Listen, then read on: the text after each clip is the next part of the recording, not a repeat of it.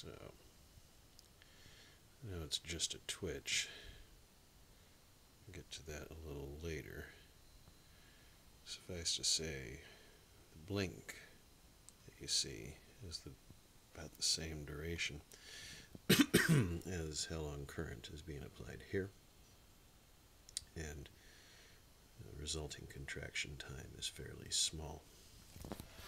Now, if we move our little rig to the supplied MigaMotors driver, which has a handy little built-in push button, we can see that it can create a much larger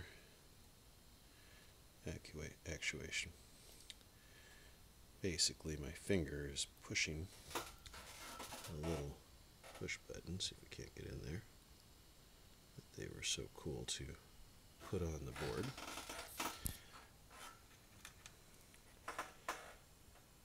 Same principle, really, slightly more complicated than their example circuit. This protects both the DC loads and the controlling machine from one another, or circuit.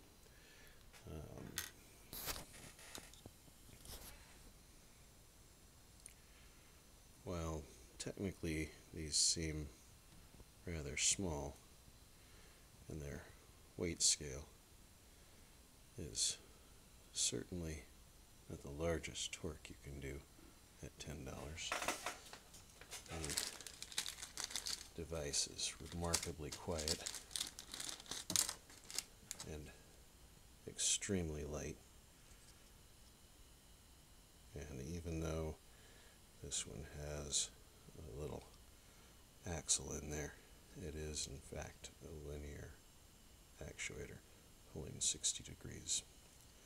The challenges so far have been making something that can get around that's light enough for a 70-gram actuator. We'll pick this up again later.